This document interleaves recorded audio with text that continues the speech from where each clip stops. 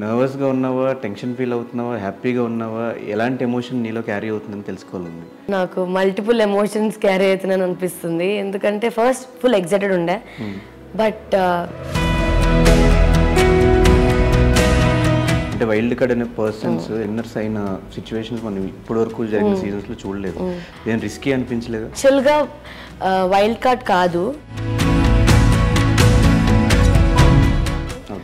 ఉల్టా దేశే కాబట్టి ఏదైనా జరగచ్చు. హౌస్లో ఇప్పటివరకు మీరు చూసిన గేమ్స్ మొత్తంలో కూడా ఎవరు జెన్యున్గా ఆడుతున్నారు, ఎవరు ఫేక్ చూపిస్తున్నారు ఇంకా స్టిల్? ఇన్స్టాగ్రామ్ ఇన్ఫ్లుయెన్సర్ అనగానే వీళ్ళకి చాలా ఈజీగా ఫాలోవర్స్ వస్తారు. వీళ్ళు నాలుగు డ్యాన్స్ వీడియోలు చేస్తే ఫాలోవర్స్ వచ్చేస్తారు, ఫేమ్ వచ్చేస్తుంది. బట్ అంత ఈజీగా ఫాలోవర్స్ రారు, అంత ఈజీగా డబ్బులు రాదు. వీళ్ళేంటి రోడ్ల మీద డాన్స్ చేస్తారు, వీళ్ళు కమెంట్లు ఉంటాయి ఒక్కొక్కటి. It's not so easy to take. డైరెక్ట్గా అనేస్తారండి రోడ్కి వెళ్ళినప్పుడు, నువ్వు నయని పవని కదా. బెంగళూరులో నేను ఒక ప్లేస్కి వెళ్ళాను, ఇట్లా నలుగురు కూర్చున్నారు, ఆయన నన్ను పిలిచారు, సరే అని చెప్పి దగ్గరికి వెళ్ళా. నా ఫేస్ మీద అలా చెప్పాడు. ఆ టైం మొత్తం డిప్రెషన్ పీరియడ్గా మీ లైఫ్లో జరగడం జరిగింది. అసలు ఏమైంది ఫాదర్కి? మా అక్క శ్రీమంతం రోజు నేను వెళ్ళాను, వెళ్ళగానే మా నాన్న చాలా వీక్గా కనిపించారు. లిటరలీ చేతులు ఎత్తేసారండి, ఏం చేయలేమని. నాకు ఏం చేయలేం, ఐ వాజ్ హోప్లెస్. ఎవరికి తెలియదు ధనుష్ బాధ.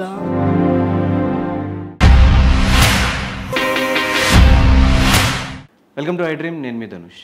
సో బిగ్ బాస్ సీజన్ 7 ఉల్టా పుల్టా, పేరుకు తగ్గట్టుగానే నామినేషన్స్ దగ్గర నుంచి ఎలిమినేషన్స్ వరకు అన్నీ కూడా ఈ సీజన్లో ఉల్టా పుల్టాగానే జరుగుతుంది. సో ప్రతిసారిలా కాకుండా ఈసారి వైల్డ్ కార్డ్ ఎంట్రీస్ కూడా చాలా పగడ్బందీగా ప్లాన్ చేశారు. ఈసారి సీజన్ 7 కాబట్టి 7 కంటెస్టెంట్స్ని వైల్డ్ కార్డ్ ఎంట్రీస్గా లోపలికి పంపించబోతున్నారు. సో అందులో one of the contestant Nayani పవని ఈరోజు మనతో పాటు గెస్ట్గా రెడీగా ఉంది.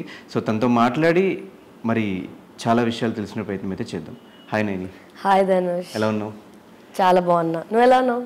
నేను చాలా బాగున్నా. సో అంటే నాకు ఇప్పుడు నర్వస్గా ఉన్నావా, టెన్షన్ ఫీల్ అవుతున్నావా, హ్యాపీగా ఉన్నావా, ఎలాంటి ఎమోషన్ నీలో క్యారీ అవుతుందని తెలుసుకోవాలండి. యాక్చువల్లీ నాకు మల్టిపుల్ ఎమోషన్స్ క్యారీ అవుతున్నాను అనిపిస్తుంది. ఎందుకంటే ఫస్ట్ ఫుల్ ఎక్సైటెడ్ ఉండే, బట్ మధ్యలో వెళ్తున్నాం కాబట్టి చాలా టెన్షన్ ఫీల్ అవుతున్నాను. But yeah, I think I can do it. అంటే వైల్డ్ కార్డ్ అనే డెసిషన్ మ్యాక్సిమం, అంటే వైల్డ్ కార్డ్ అనే వెళ్ళిన పర్సన్స్ విన్నర్స్ అయిన సిచ్యువేషన్స్ మనం ఇప్పటివరకు జరిగిన సీజన్స్లో చూడలేదు. సో ఇలాంటి డెసిషన్ తీసుకోవడానికి రీజన్ ఏంటి? ఏదైనా రిస్కీ అనిపించలేదా? అనిపించింది, బట్ యాక్చువల్గా వైల్డ్ కార్డ్ కాదు, ముందే స్టార్టింగ్లోనే వెళ్ళాల్సింది నేను. బట్ నాకు వేరే కమిట్మెంట్స్ ఉండడం వల్ల, వేరే ప్రాజెక్ట్స్ ఉండడం వల్ల నేను వెళ్ళలేదు. I went to Australia. So ఆ తర్వాత ఇప్పుడు వెళ్ళాల్సి వచ్చింది. అండ్ ఇట్స్ ఉల్టా పుల్టా దేశే కాబట్టి మేబీ ఏదైనా జరగచ్చు. అండ్ ఇప్పటికే ఉన్న కంటెస్టెంట్స్ అందరికీ చాలా ఫ్యాన్ బేస్ అనేది క్రియేట్ అయిపోయి ఉంది. ఇప్పుడు మీరు వెళ్ళి మళ్ళీ మీ ఆ పర్సన్స్ అందరిని అలవాటు చేసుకుని ఆడటం అనేది కొంచెం టఫ్ అనిపించట్లేదు? అనిపిస్తుంది, అదే కదా బిగ్ బాస్, అలాగే బిగ్ బాస్ ప్లే చేస్తాడు. సో యా, మంచిగా ఉంటుంది అనిపిస్తుంది, కొంచెం ఇంట్రెస్టింగ్గా ఉంటుంది అనిపిస్తుంది. వాళ్ళకి ఇన్ని రోజులు ఉండే లెవెల్ కన్నా మేము వెళ్ళిన తర్వాత I think it will be ఇంకా టఫ్ ఉంటుంది అని నేను అనుకుంటున్నాను. మరి చూడాలి. సో ఈ 5 weeks అందరి జర్నీ చూసేసి వెళ్ళటం అనేది advantage, disadvantage? Both. Advantage, disadvantage కూడా. ఏం అడ్వాంటేజ్, ఏం డిసడ్వాంటేజ్ మీకు తెలీదా మరి? అంటే ఆడియన్స్ తెలియదు కదా, మీ ప్లాన్ అంటే మాకు అర్థం అవుతుంది కదా. ప్లాన్ చెప్పకూడదు, చేసి చూపించాలి. సో హౌస్లో ఇప్పటివరకు మీరు చూసిన గేమ్స్ మొత్తంలో కూడా ఎవరు జెన్యున్గా ఆడుతున్నారు, ఎవరు ఫేక్ చూపిస్తున్నారు ఇంకా స్టిల్? అంటే ఎవ్రీ వీక్ చేంజ్ అయిపోతూనే ఉంది పర్స్పెక్టివ్ అనేది. అండ్ ఇప్పుడైతే నాకు I don't know, everybody are playing good అనిపిస్తుంది. సో చేంజ్ అయిపోవడం వల్ల ఎవ్రీ వీక్ నాకు ఒక వీక్ వీళ్ళు నచ్చుతున్నారు, ఒక వీక్ వీళ్ళు నచ్చుతున్నారు. సో ఐ థింక్ నేను వచ్చిన తర్వాత కావాలంటే మీకు క్లియర్గా చెప్తా ఎవరు సేఫ్ ఆడారో ఎవరు కాదు అని చెప్పి. బయట చాలా డిప్లొమాటిక్గా కనిపిస్తుంది నయని పవన్. ఏమైనా అనుకోండి. ఓకే, అంటే ఒక్కొక్కళ్ళు ఒక్కొక్క రీజన్తో బిగ్ బాస్ హౌస్కి వెళ్ళడం జరుగుతుంది. ఒకళ్ళు ఫేమ్ పరంగా, ఒకళ్ళు ఫినాన్షియల్గా. సో మీరు ఏ బేసిస్ మీద మీరు వెళ్తున్నారు ఇప్పుడు? నేనైతే 2 పరంగా వెళ్తున్నాను. ఒకటి ఫినాన్షియల్ పరంగా కూడా, ఎందుకంటే అందరికీ తెలిసిందే I lost my dad recently. So మాకు అప్పుడు జరిగిన సిచ్యువేషన్స్ అవ్వచ్చు అన్నీ నాకు ఇది బిగ్ బాస్కి వెళ్తే ఇంకా కొంచెం హెల్ప్ అవుతుంది అనిపిస్తుంది. అండ్ ఇంకొక విషయం ఏంటంటే, జనాలకి నేను ఇన్స్టాగ్రామ్ నుంచి ఒక ఇన్ఫ్లుయెన్సర్గా నయని పవన్ ఏంటి నా పోస్ట్ చూసి నా స్టోరీస్ చూసి అది చూసే నేను తెలుసు, బట్ నేనేంటో అందరికీ తెలియదు. సో బిగ్ బాస్ ద్వారా నేను ఎలా ఉంటాను, అసలు నైని ఏంటి అని అందరికీ దగ్గర అవుతాను అనిపిస్తుంది. అండ్ ఇన్స్టాగ్రామ్ ఆడియన్స్కి మాత్రమే నేను తెలిసిన అమ్మాయిని బిగ్ బాస్ వల్ల ఫ్యామిలీ ఆడియన్స్కి ఇంకా చాలా వైడ్ రేంజ్ వాళ్ళకి దగ్గర అవుతాను, నచ్చుతాను అనే అభిప్రాయంతో. దీనికంటే ముందే ఒక టెలివిజన్ షో చేయడం జరిగింది, దాని నుంచే మీరు చాలా మంది ఫ్యామిలీ ఆడియన్స్ దగ్గర. బట్ టెలివిజన్ కూడా మీరు టీవీలో చూసేదే కనిపిస్తుంది కానీ that is not your originality కదా. అంటే మీరు రోజు ఎలా ఉంటారో అసలు మీరు ఏంటి అని తెలియడం అంటే big boss is really very big platform. So మనుషులకి దగ్గర అవ్వడానికి చాలా ఈజీగా ఉంటుంది అండ్ మీరేంటో చూపించడానికి కూడా వాళ్ళకి బాగుంటుంది అని నాకు అనిపించింది. సో ఎలాంటి కాంటెంట్ మేము ఎక్స్పెక్ట్ చేయొచ్చు నైని దగ్గర నుంచి బిగ్ బాస్లోనా? చూడండి ఎలా ఎంటర్టైన్ చేయబోతున్నారు, ఎలా ఎంటర్టైన్ చేయబోతున్నానో నేను చెప్పలేను కానీ but I think big boss అనేది అన్ని రకాలుగా ఫిజికల్గా స్ట్రాంగ్ ఉండాలి, మెంటల్గా స్ట్రాంగ్ ఉండాలి అండ్ ఎవ్రీథింగ్ ఎంటర్టైన్మెంట్ ఉండాలి. సో అన్ని రకాలుగా చూపించాలని అనుకుంటున్నాను, చూపిస్తాను కూడా. సో మీకు ఎందుకు ఇష్టం బిగ్ బాస్ అంటే?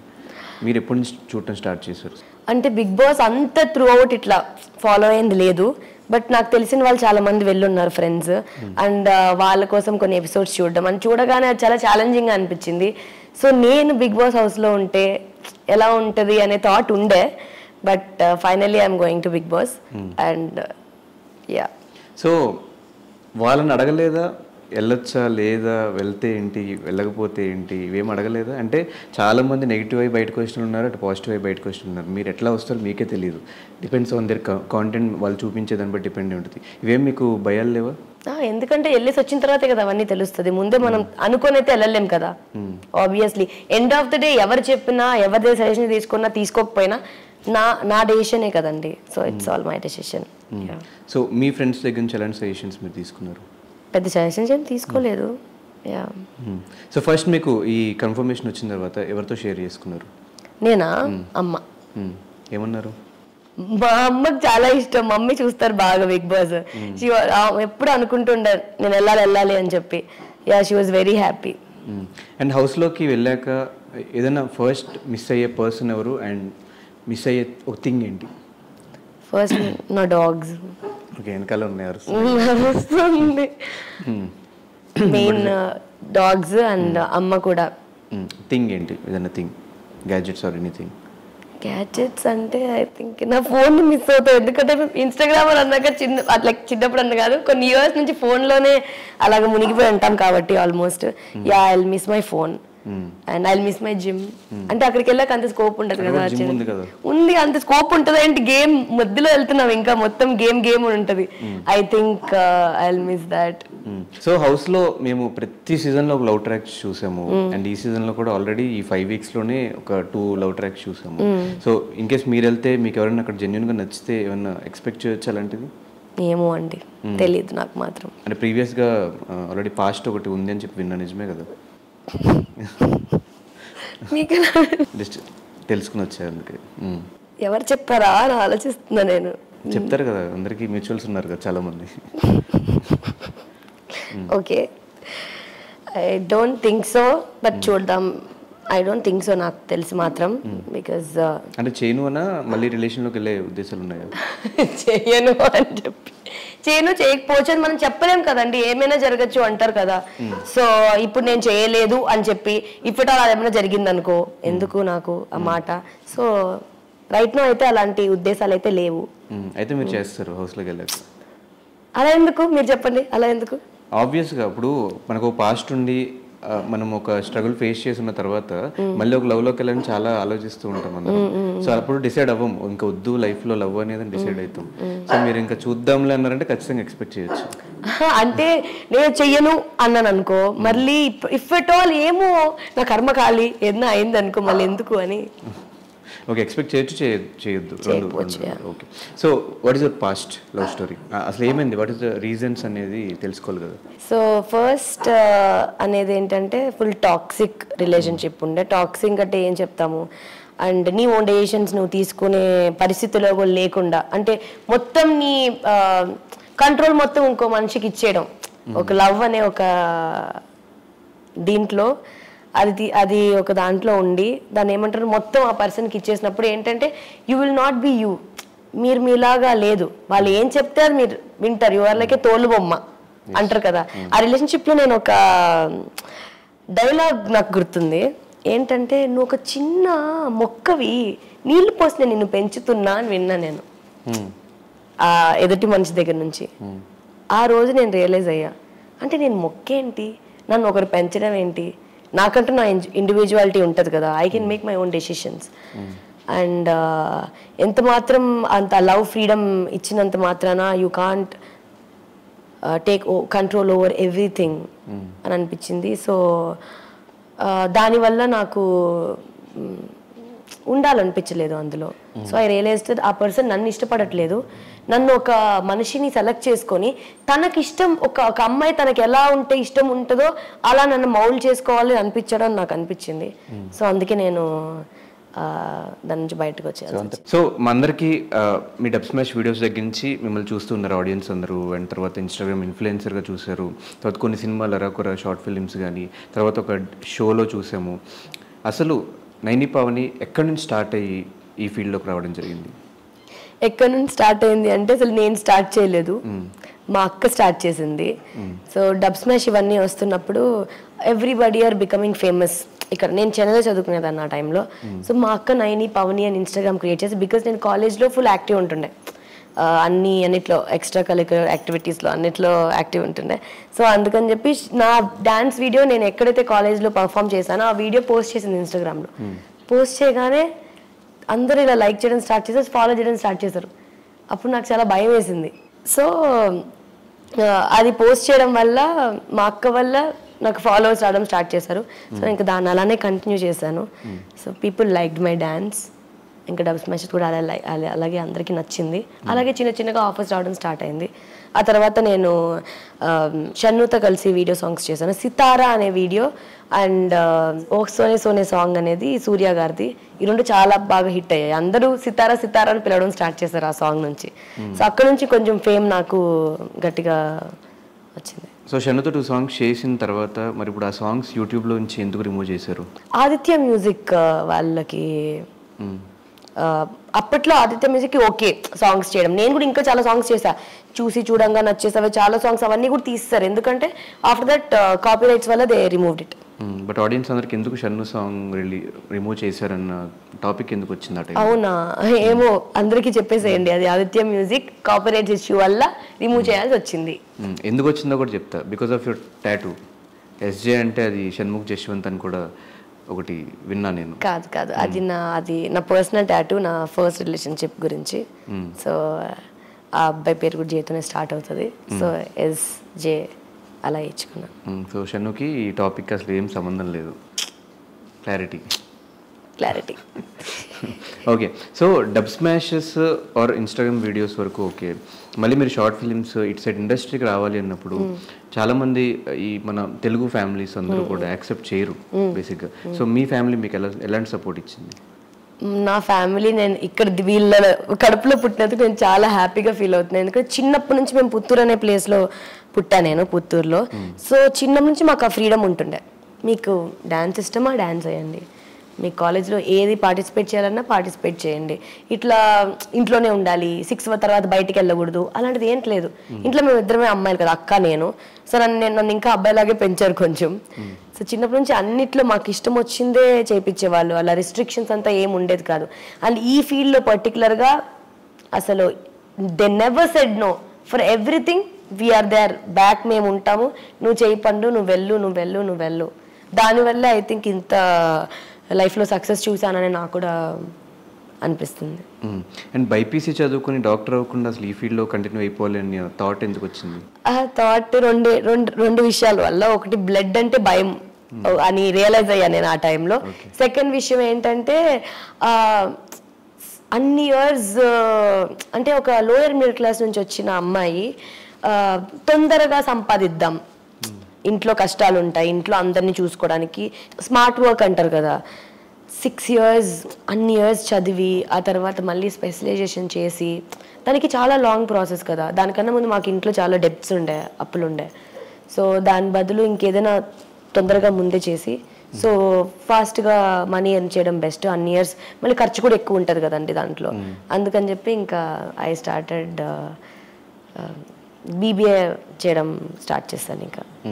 సో ఈ బీబీఏ బైపీసీ కంటే ఇండస్ట్రీ చాలా ఈజీ అనిపించింది? No, industry happened in my life okay, which was not expected. కొన్ని లైఫ్లో జరుగుతుందని మనం ఏం ఆలోచించాం, కొన్ని జరిగిపోతాయి లైఫ్లో, దాన్ని మనం యాక్సెప్ట్ చేసుకొని ఓకే ఇలానే రాసి పెట్టింది, మనం నడుచుకొని వెళ్ళిపోవాలి దాని వేలో అని నేను అనుకుంటాను. సో అలా జరిగింది. సో ఇన్స్టాగ్రామ్ ఇన్ఫ్లుయెన్సర్ అనగానే వీళ్ళకి చాలా ఈజీగా ఫాలోవర్స్ వస్తారు. వీళ్ళు నాలుగే డ్యాన్స్ వీడియోలు చేస్తే ఫాలోవర్స్ వచ్చేస్తారు, ఫేమ్ వచ్చేస్తాయి. దాని తర్వాత సినిమాలన్నీ వాటికి అంతటా అవే వస్తాయి, షార్ట్ ఫిల్మ్స్ వాటికి అంతటా అవే వస్తాయి. వీళ్ళు పెద్ద కష్టపడాల్సిన అవసరం లేదు. వీళ్ళకి ఒక పోస్ట్ పెడితే ₹1,00,000 ₹2,00,000 ఒక పోస్ట్కి వస్తే వీళ్ళ మంత్లీ ఇన్కమ్ ఒక 10 లక్షల నుంచి 20 లక్షల వరకు ఉంటుంది. ఇవన్నీ నిజమేనా? మీ లైఫ్లో ఇవన్నీ జరుగుతున్నాయి? ఆ క్వశ్చన్ లో ఉన్నవి ఏది అంత ఈజీ కాదండి. బట్ అంత ఈజీగా ఫాలోవర్స్ రారు, అంత ఈజీగా డబ్బులు రాదు, చేసే పని అంత ఈజీ అయితే కాదు. కాలేజ్ చదువుకుంటూ ఇట్లా ఆఫర్స్ వచ్చిందని చెప్పి ఇక్కడికి ట్రావెల్ చేస్తూ అక్కడికి ట్రావెల్ చేసి అసలు బస్సులో తిరుగుతూ ఎవ్రీ వీకెండ్ అవి అక్కడ కాలేజ్లో నీకు సార్ వాళ్ళందరూ అటెండెన్స్ లేదని తిడుతూ అసలు మనీ ఏమీ రాదు స్టార్టింగ్లో, జస్ట్ ఫేమ్ కోసం అండ్ జనాలకు నలుగురికి నచ్చుతున్నావు నువ్వు అని చెప్పి మేము ఎఫర్ట్స్ పెట్టినవి ఎవరికి బ్యాక్ కనిపించవు. ఏదో ఇన్స్టాగ్రామ్ వాళ్ళు మీకు లక్షలు వేసేస్తున్నారు అనుకుంటున్నారు, ఏమి రాదండి అసలు. ఇన్స్టాగ్రామ్ నుంచి అసలు ఏమి రాదు. నువ్వు కొలాబరేషన్స్ చేసి అది కూడా మేము ఏమి రావు, నెక్స్ట్ ప్రమోషన్స్ చాలా వస్తాయి.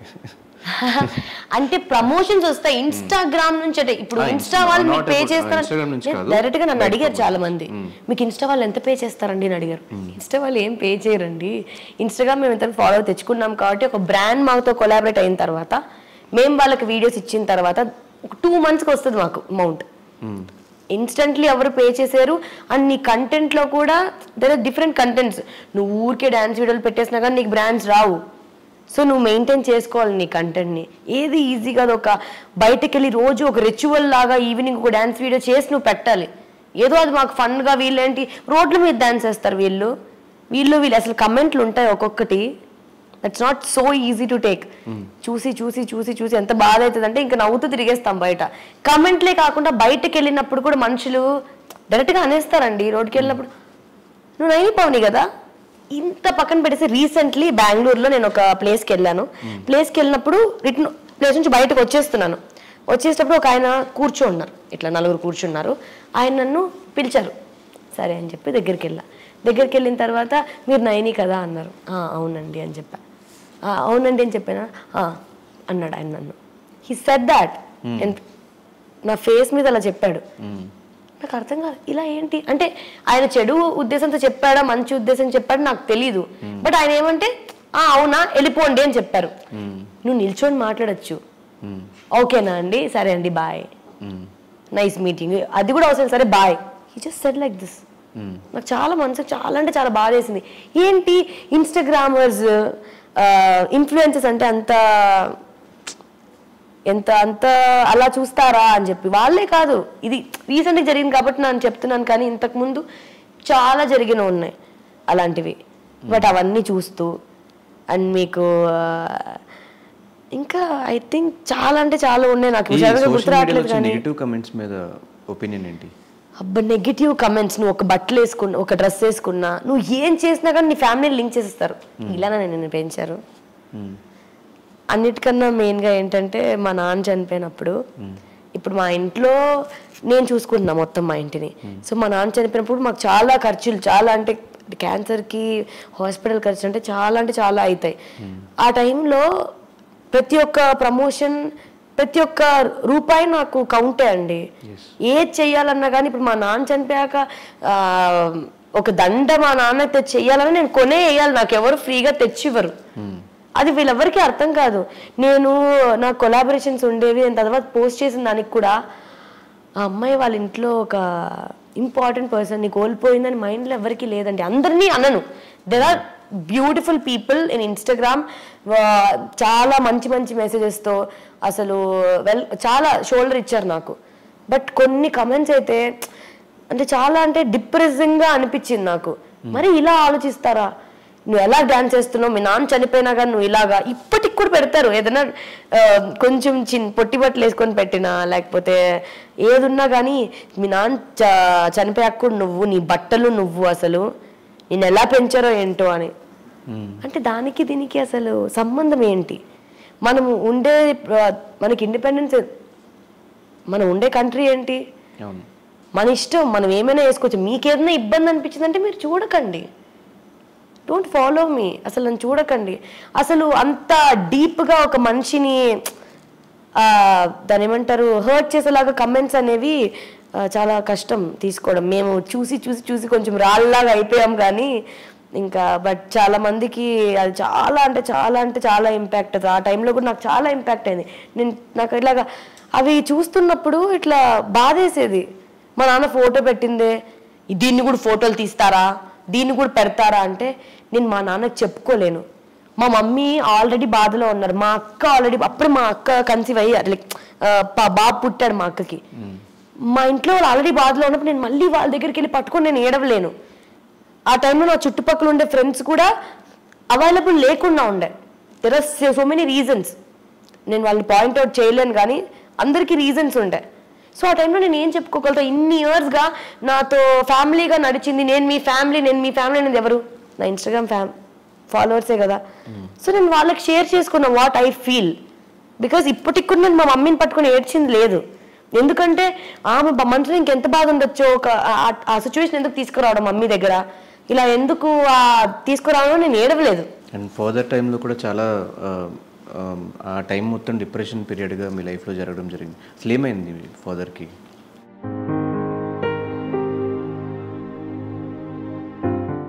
ఎవరికి తెలియదు ధనుష్ బాధ. ఏమైనా అంటే అమ్మాయిని కమెంట్ చేసేస్తారు, ఏమైనా అంటే ఈజీగా కారు ఉంది కదా మీకు, ఏదో గోల్డెన్ స్పూన్లో పెరిగినట్టు ఫీల్ అయిపోతుంటారు అందరూ. లేదు, ఇప్పుడు ఒక కంఫర్ట్ కోరుకోవడం ఏంటంటే, ఇప్పుడు ఎవరైనా కానీ మా బంధువులైనా అవ్వచ్చు, రిలేటివ్స్ అయినా అవ్వచ్చు, ఎక్కువ సంపాదించేస్తుంది నువ్వు అన్నట్లు లక్షలు ఇయర్కి నెలకి లక్షలు ఏమి రాద్దను అలాగా. అంత లక్షలే వచ్చి నింటే ఇప్పటికీ అమెరికాకు తీసుకెళ్ళి మా డాడీని ఇంకేదో ట్రీట్మెంట్ చేయించి ఉండేదాన్నేమో నేను. అంత లేదు, రెంట్ హౌస్ లో ఉండాల్సిన అవసరం లేదు. లిటరలీ ఏమనుకున్నారు తెలుసా, యాక్చువల్గా మా మమ్మీ రిటైర్డ్ అయిపోయిన తర్వాత నాకు చిన్నప్పటి నుంచి ఇష్టం, మమ్మీ వాళ్ళతోనే పెరిగి నాకు చాలా అలవాటు. ఇలాగా ఫ్రెండ్స్తో ఉండడం కన్నా నాకు ఫ్యామిలీతో ఉండడం చాలా ఇష్టం. కానీ నాకు అవకాశం దొరకలేదు, నా ఊర్లో ఉన్నాను నాకు. సో బయటకు వచ్చి చదువుకుంటేనే, బయటకు వచ్చి సంపాదిస్తేనే మనకి ఇంకొంచెం 10 రూపాయలు ఎక్స్ట్రా వస్తాయి. ఎందుకంటే చిన్నప్పుడు నేను పుట్టగానే మా నాన్న జాబ్ మానేశారు, 2 అమ్మాయిలం. మా మమ్మీ గవర్నమెంట్ ఎంప్లాయ్, మా మమ్మీ మానేయలేదు కదా. సో అలాగ పెరిగిన దాన్ని మా డాడీకి నా తర్వాత వర్కౌట్ అవ్వలే ఏ బిజినెస్. చాలా లాస్ వెళ్ళిపోయారు, చాలా మంది వల్ల మాకు చాలా లాస్లు వచ్చేసాయి. ఇలాగా ఉండే అసెట్స్ కూడా మా నాన్న వేరే వాళ్ళకి రాసి ఇచ్చేసారు కొన్ని సిచ్యువేషన్స్ వల్ల. సో ఎప్పుడు అంత మనీ డబ్బులు సంపాదించాలి అని ఏం లేదు కదా, ఎందుకంటే అట్లా పెంచలేదు మా డాడీ. ఇట్లా గౌరవంగా పెరగాలి, మనకి నచ్చింది చెయ్యాలి, మన వల్ల ఎవరికి ఇబ్బంది రాకూడదు, మన వల్ల మనం ఒకరి వల్ల ఇబ్బంది పడకూడదు. దేవుడు ఉన్నాడు, హీ ఆల్వేస్ సేస్ దట్. దేవుడు ఉన్నాడు, ఆరోగ్యమే మహాభాగ్యం. అది కూడా ఆయన ఎప్పుడు చెప్పేవాళ్ళు నవ్వుతూనే. చిన్న నుంచి మా నాన్న నన్ను అరిచిన సిచ్యువేషన్ కూడా నాకు, అంటే ఒక డాడీ వాళ్ళు కోప్పడితే ఎలా ఉంటుంది కూడా నాకు తెలీదు. ఇప్పుడు ఎవరన్నా ఒక మనిషి అబ్బాయి నా మీద కోప్పడితే కూడా అది నాకు కొత్తగా, అంటే ఇట్లవి నాకు చాలా పెద్దగా అనిపిస్తుంది. నాకు అసలు తెలియదు నాకు ఎప్పుడు. మమ్మీ ఘోరం కొట్టేది కానీ వేరే విషయం, బట్ డాడీ విషయంలో తెలియదు. అండ్ డాడీ ఏంటంటే నేను 7th క్లాస్లో ఉండేదాకా నాకు స్కూల్కి వచ్చి అన్నం తినిపించేవాళ్ళు. ఫుల్ డాడీ కూచి నేను ఇట్లా చిన్నప్పటి నుంచి. మళ్ళీ ఫ్రీడమ్ ఉంటుండే. అబ్బాయిలాగే ఇక పండోడా అని పిలిచేవాళ్ళు, అమ్మాయిలాగా లేదు. పండోడు నా కొడుకు, పండోడు అనేవాళ్ళు. సో చిన్నప్పటి నుంచి డాడీ అంత హెల్తీగా చూసి, ఒక హాస్పిటల్కి వెళ్ళి చూడలేదు. ప్రతి దాంట్లో ఒక ఫీవర్ వచ్చినా కానీ నాకేం కాదు, తగ్గిపోతుంది పండోడ, నాకేం కాదని చెప్పి ఆయన ఇలాగ సడన్ గా ఇలాగ లాస్ట్ డేస్ లో కూడా ఒక వీడియో చూసా, చాలా యాక్టివ్ గా ఉన్నారు ఆయన. మా నాన్న చనిపోయేక ముందు వీడియో కాల్ చేసి ఉండే నాకు. మా అక్క చనిపోతారని తెలియదు మాకు, నార్మల్గా పండుతో మాట్లాడాలి అని చెప్పారంట. December 31st నేను హైదరాబాద్లో ఉండే, ఎందుకంటే సెకండ్ నాకు ఒక ఈవెంట్ ఉంది. సో చేసి వెళ్దాంలే, ఎందుకంటే వచ్చితే ఈవెంట్లు జరిగేది అప్పుడప్పుడు, కొంచెం డబ్బులు వస్తుంది కదా, అవసరం ఉంటుంది, ఖర్చు ఉంటుంది. ఎందుకంటే ఇక్కడ రెంట్ పే చేస్తున్నాము, తిరుపతిలో రెంట్ పే చేస్తున్నాము. కానీ అందరూ ఏమనుకున్నారో తిరుపతిలో మేము ఇల్లు కొనేసుకున్నాం అనుకున్నారు అందరూ. డీలో కనిపించేస్తుంది పండు, కారు కొనేసింది పండు. నేను ఎందుకు కారు కొన్నాను, ఎందుకు ఇవన్నీ అని ఎవరికి తెలియదు, ఎందుకంటే మాకు ఈఎంఐస్ కట్టుకోరు కదా. ఇవన్నీ వాళ్ళకి ఆశలు, కొన్ని ఆశలు ఉంటాయి చిన్నప్పటి నుంచి, అవి ఎవరికి తెలియదు. సో అంత హెల్తీగా చూసిన ఆయన్ని సడన్ గా మా అక్క శ్రీమంతం రోజు నేను వెళ్ళాను. అప్పటికి ఇంకా 2 days నాకు షూట్ ఉంది మళ్ళీ వెళ్ళాను. వెళ్ళగానే మా నాన్న చాలా వీక్గా కనిపించారు. దాని నెక్స్ట్ డే తెలిసింది ఏంటంటే ఆయనకి క్యాన్సర్ అని. అప్పటి వరకు నాకు తెలియగానే షాక్, తెలియగానే 3rd stage సంథింగ్. ఏం చేయాలో అర్థం కాలే. అక్క బావ మమ్మీ అక్కతో ఉన్నారు, కుక్కలు ఉన్నాయి. కుక్కలు కూడా మాకేంటంటే ఇంట్లో మనిషిలాగే. సో వాటిని వదిలేసి వేరే వాళ్ళు వదిలేసి మేము రాలేము. నేను ఇంకొక్కటే ఉండే, నేనే బెంగళూరులో డాడీతో ఉండే ఒక్కటే. లిటరలీ చేతులు ఎత్తేసారండి, ఏం చేయలేమని. నాకు ఏం చేయాలి, ఐ వాజ్ హోప్లెస్. మా నాన్నకేం చెప్పాలి, మమ్మీకేం చెప్పాలి, అక్కకేం చెప్పాలి, ఎందుకంటే ద వెరీ సెన్సిటివ్. ఇప్పుడు మమ్మీకి తెలిసిన, మమ్మీ కూడా ఓల్డే కదా, ఆమె ఎలా రియాక్ట్ అవుతారో ఎలా తీసేసుకుంటారో నాకు తెలీదు. అక్క అప్పుడే బాబు పుట్టాడు, తనకి చాలా అంటే అంత డీప్ తీసుకోలేరు వాళ్ళు. ఆ టైంలో మా కజిన్స్ వాళ్ళే నాతో ఉండే. వాళ్ళు లేకపోయింటే మాత్రం ఐ డోంట్ నో. లిటరలీ మా నాన్నకి రేపు సర్జరీ అన్నారు, 100% గ్యారంటీ ఇవ్వలేదు. నేను సైన్ చేసి వచ్చాను, ఈ సర్జరీ చేయడం వల్ల ఈ లాస్ ఉంటుంది అని చెప్పారు. I sign it, I took all the guilty on, నేను నా విషయంలో తీసుకున్నాను. సో ఆ రోజు నైట్ నాకు అనిపించింది, అరే ఒక్కరు ఫోన్ చేసి ఇట్స్ ఓకే పండు, everything will be all right, ఏం కాదు, డాడీకి బాగానే ఉంటుంది. I didn't get any single call. Friends అంటున్నారు, ఫ్రెండ్స్ దగ్గర నుంచి, కజిన్స్ తప్ప బంధువుల దగ్గర నుంచి కూడా నాకేం రాలేదు. I don't know. అంటే అందరికీ సిచ్యువేషన్స్ ఉండొచ్చు, అందరికీ బాధలు అన్నీ ఉండొచ్చు, కానీ అంటే ఆ సిచ్యువేషన్ ఎవరికి రాకూడదని నాకు అనిపించింది. బట్ నా కజిన్స్ ఉన్నారు కాబట్టి thankfully they were there. But literally నిద్ర పట్టలేదు నాకు నైట్ అంతా. నేను మా కజిన్స్తో ఏడుస్తున్నా, నాకు ఎట్లా కాల్ చేయరు, ఇన్ని ఇయర్స్గా తెలుసు కదా, ఇంత క్లోజ్ కదా, ఎందుకు అని. ఐ డోంట్ నో, నాకు ఇప్పటికి కూడా దానికి ఆన్సర్స్ తెలియవు. అండ్ ఇంకా డాడీకి అది కొంచెం సక్సెస్ఫుల్ అయింది అది దానివల్ల. ఎందుకంటే జాండీస్ పోతేనే ఇంకొన్ని రోజులు బతుకుతారు, లేకపోతే జాండీస్ ఎక్కువ ఉంటే బతకలేరు. ఎందుకంటే ఇట్స్ లైక్ డేకి అది పెరిగిపోతూనే ఉంది. బాడీలో 3 ఉండాల్సిన జాండీస్ ఇట్ వెంట్ టు 33, 35. ఆయనకి నేను ఏం చెప్పలేకపోతున్నా. ఆయనకి సో మెనీ సిచ్యువేషన్స్. ఐసీయూలో ఆయన్ని చూడడం, నాకు అక్కడి నుంచి పారిపోవాలనిపించింది. నాకు అసలు ఇదంతా మా అమ్మ వాళ్ళకి తెలుసా కూడా నాకు తెలియదు. నేను ఎప్పుడు షేర్ కూడా చేసుకోలేదు యాక్చువల్గా. అందుకే మేబీ మీరు అనగానే ఏర్పు వచ్చిందేమో. కానీ I always be like you know, when somebody says sorry daddy చనిపోయారు, I was like okay I'm always like that, because I don't want to. ఏమవుతుంది ఏడ్చినంత మాత్రం, ఆ సిచ్యువేషన్స్ అయితే పోదు, తిరిగైతే రాదు కదా. 31st నైట్ చనిపోవడం అనేది నాకు బస్సులు దొరకకుండా, ఫ్లైట్లు దొరకకుండా, నా కార్ లేకుండా, ఇక్కడ ఎవ్వరు లేకుండా, ఇంకా చెప్తూనే ఉంటారేమో మీకు. అసలు అంటే ఎవ్రీ మూమెంట్ నేను చూసింది, ఎవ్రీ ఇది అంటే వాళ్ళందరికీ నేను సోషల్ మీడియాలో ఏం చూపిస్తానో తెలుసు వాళ్ళకి. No body knows what is happening. మా నాన్నకి హెల్త్ బాగాలేని టైంలో కూడా I was posting different things. నా ఫొటోస్ పోస్ట్ చేస్తున్నాను, నా వీడియోస్ పోస్ట్ చేస్తున్నాను, రోజు ఇది పోస్ట్ చేస్తున్నాను. But that is not the truth కదండి. సో సోషల్ మీడియా, ఇన్స్టాగ్రామర్ అనేది ఏంటి, you should entertain your fans. నా డిప్రెషన్ని వాళ్ళ మీద పెట్టకూడదు. నేను దాన్ని ఏమంటారు, ఎప్పుడు హ్యాపీగానే చూపించాలని అనుకోను, కానీ I always want that you should spread positivity అనేది నా ఫీలింగ్.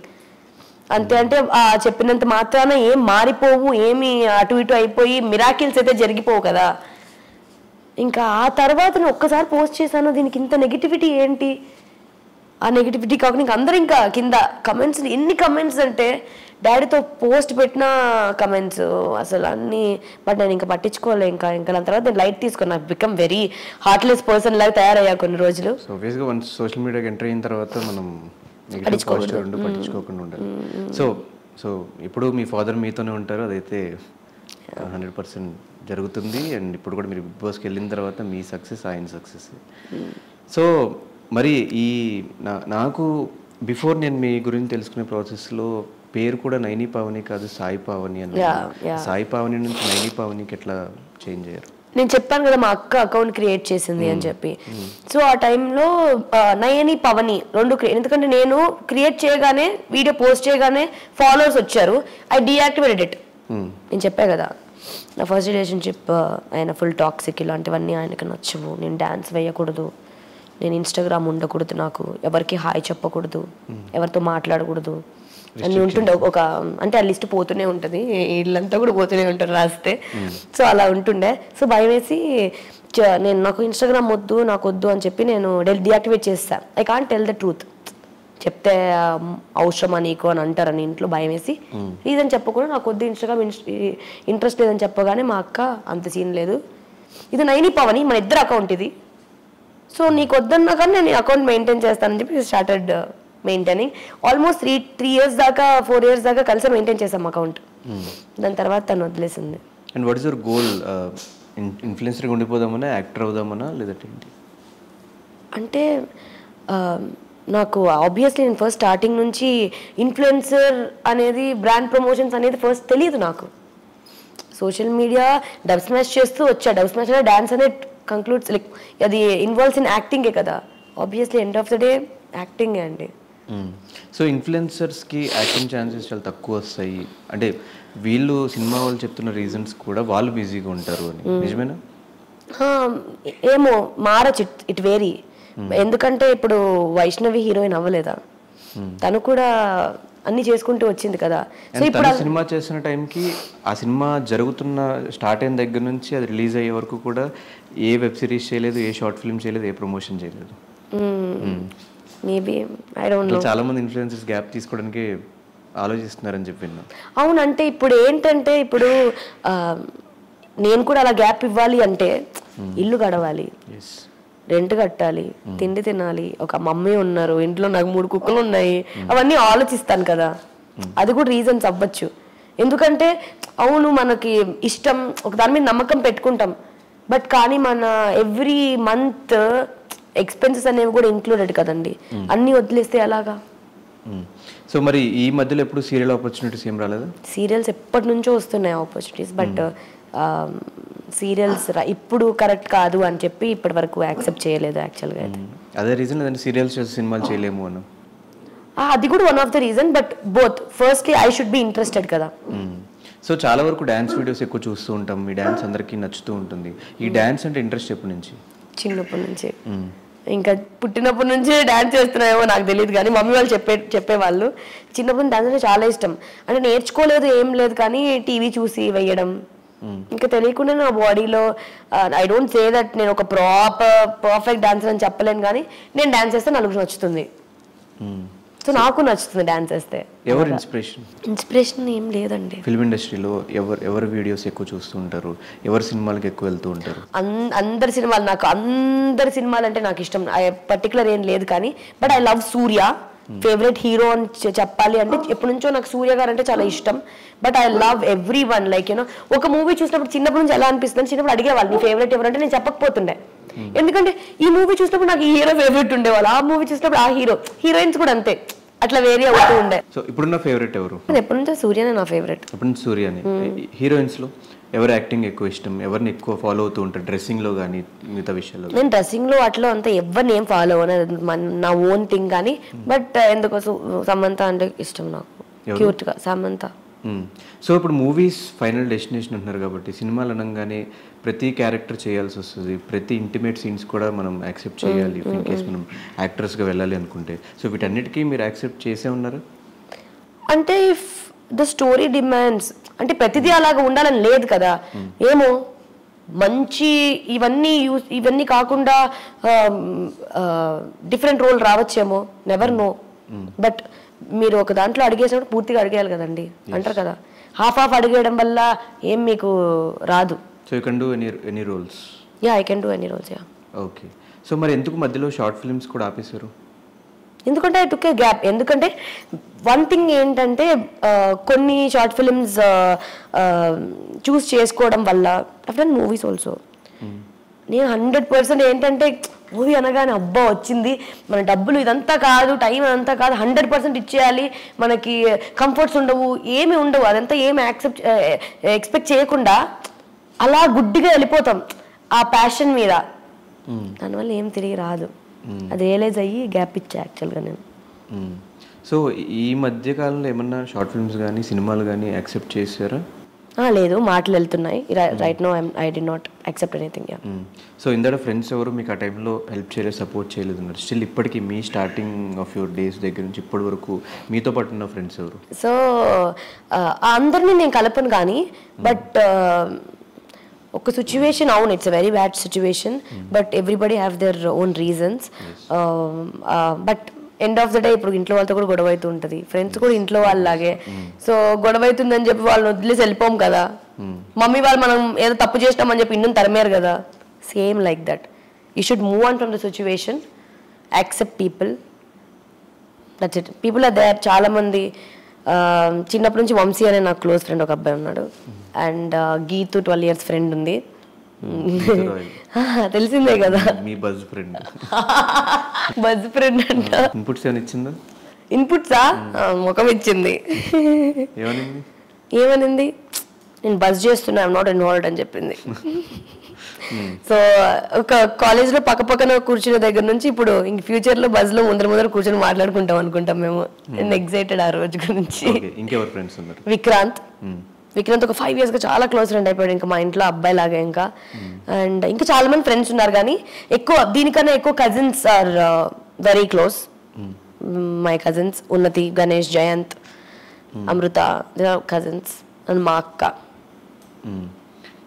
ఓకే. అండ్ ఆ సిచ్యువేషన్ తర్వాత మీరు ఎక్కువ బయటకు రావడం మానేయడం, ఎక్కువ పార్టీస్లో ఇక్కడ ఇన్వాల్వ్ అవ్వకపోవడం జరుగుతుంది. ఎందుకంటే it's not worth your time అనిపించింది. when somebody don't give you time, why should you give them time? So better you work on yourself more. ఆ టైంలో కూడా నువ్వు చూసుకో అనిపించింది.